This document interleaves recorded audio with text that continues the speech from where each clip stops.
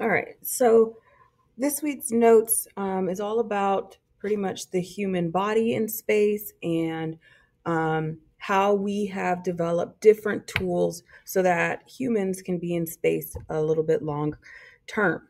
Um, we're going to get more into, well, no, we're kind of just going to talk about the human body in space and what tools have been developed so that we are able to be in space for extended periods of time.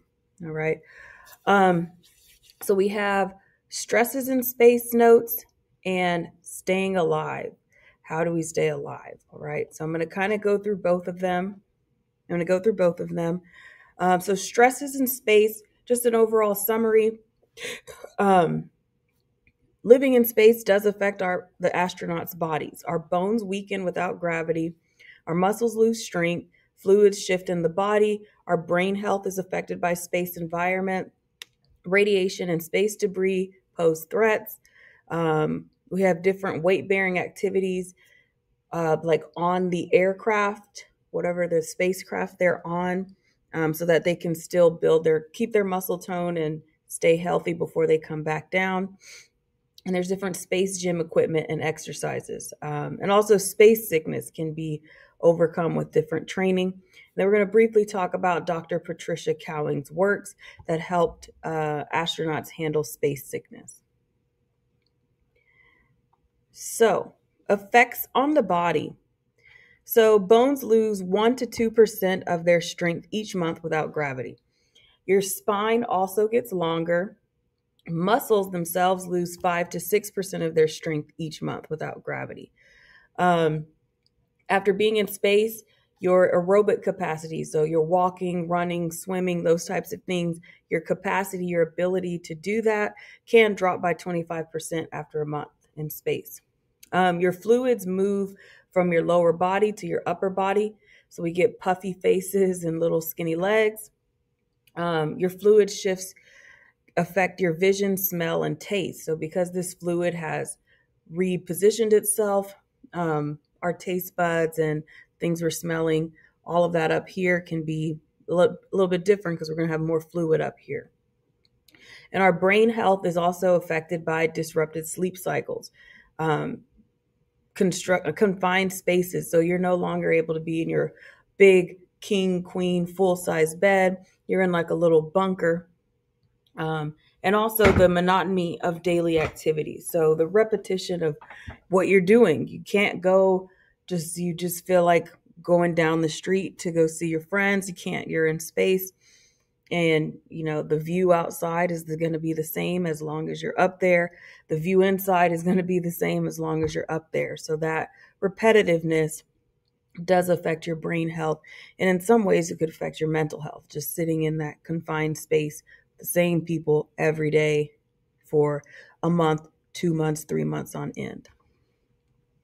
Other threats in space include harmful radiation. So you're out there, there is no atmosphere protecting you from the radiation out there. So that is a big risk. That is why we have the suits. That's why there's so much protection on the spacecraft themselves.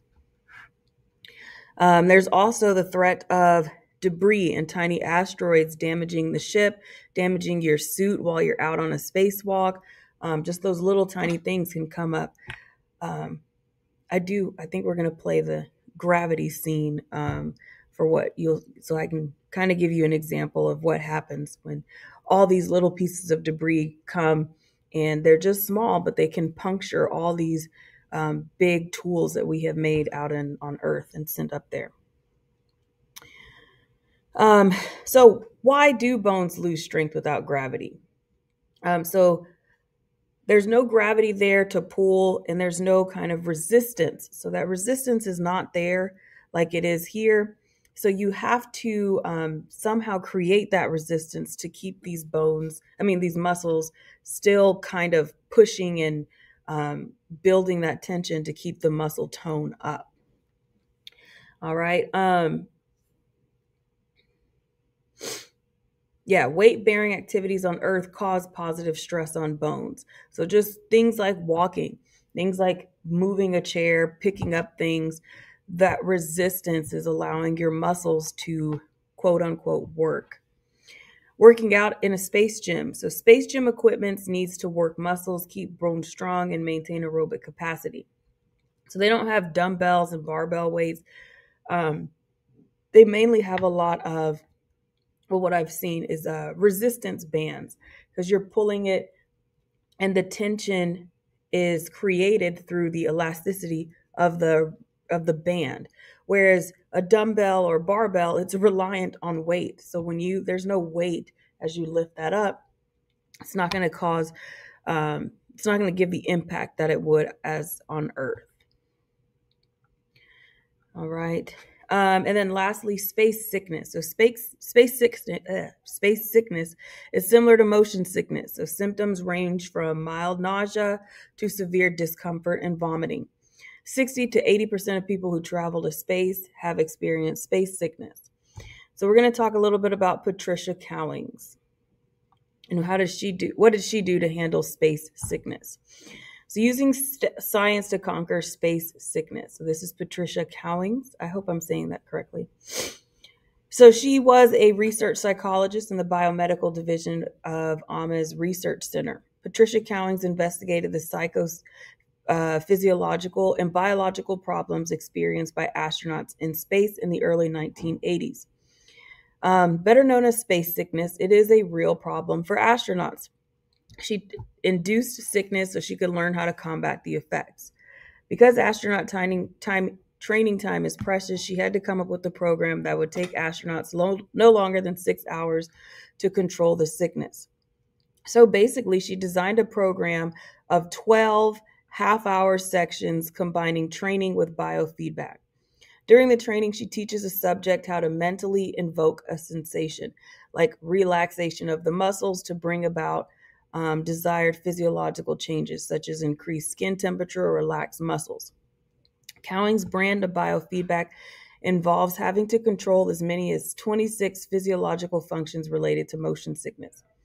These include things as heart rate, rate of respiration, and the flow of blood to the hands. So subjects, people that were being trained, and astronauts had to learn to regulate these atomic functions by watching them as they are displayed on an oscilloscope. So basically, her training process prepares astronauts to mentally try to control things that are usually just automatic for us. So their heart rate, their relaxation of the muscles, and you're in you would say a high stress environment. So she had to train them how to mentally calm down those automatic responses to the high stress environment. All right. Now our staying alive section. So staying alive, how do we stay alive up there? So we've got trying to stay calm and restructure how our body's natural tendency to become sick up there. We have our resistance bands to keep our muscles in somewhat shape. And we have the suits and the autocraft to actually protect us from radiation. So what else do we need? So staying alive includes, how are we getting our water and oxygen up there? All right, so we're going to talk about humans and their need for water, clean air, and a regulated environment. Excuse me. We're going to talk about the Sabatier process and how that converts carbon dioxide and hydrogen into water and methane for the astronauts on the ship. And that's one of the special life support systems used on the ISS. So humans need basic food, clean water, clean air, regulated environment to survive. All right, so the spacecraft system needs to somehow recycle air and provide enough oxygen for the crew to breathe. So spacecrafts also use a system control to control humidity levels inside. So why do we need these life support systems? So it's kind of common sense, but it's not. We could go up there for a month. We need to somehow have the people alive up there. So mission to other planets can take months or years to complete. So we need to figure out how can we sustainably live in space to get to these different locations. Life support systems on the spacecraft allows for more crew members, longer stays in space, and reduced operating costs. Coming back and forward, that causes more cost. But if you're able to just sustainably be up there and you're recycling air, water, things like that, you're reducing the cost it takes to send people up there. All right. So how are we doing this? How are we recycling our air, water, things like that? So it was developed by, I think, Patrick Sabatier. I don't want to say his name wrong. My light. All right. Yeah, Paul Sabatier, Nobel Prize winning French chemist who developed a process to produce water and methane from carbon dioxide and hydrogen. So the way it works, this is a simplified life support systems picture developed by NASA. So we start off with urine, of course. Where else will we get the water that we need to recycle? So urine, it goes through a urine processor, and it goes through two different steps. It can go through the brine processor and go into water vapor to the cabin, or it will come down to the water processor. And here, humidity is going to get it to where it comes out, and we're processing the water content inside of the urine. So we're recycling that water content and trying to basically filter out the waste portion. So we get the water processor, and the water part comes out, and it comes to the carbon dioxide reduction. So we take the carbon dioxide out of that water. All right. So the carbon solid is disposed, or we get vented acetylene, or we leave the water processor, or the urine leaves the water processor, and it comes down to the oxygen generator. So when it comes to this step, oxygen comes out. And as it comes through the water processor to the oxygen generator, we get potable water that they can actually use. So it's a quick step here for them to get water, water vapor, carbon dioxide.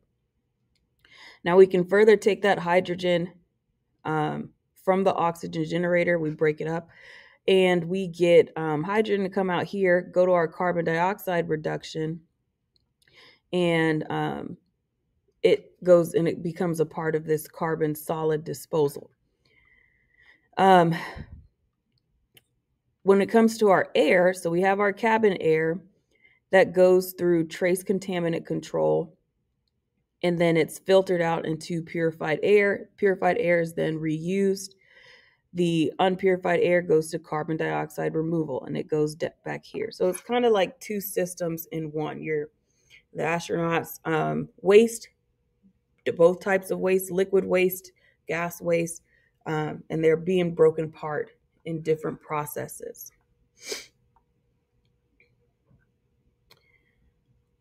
All right. And then the last thing is water electrolysis. Electrolysis of water is important in spacecraft life support systems. Running electricity through water separates hydrogen and oxygen and releases them as gases.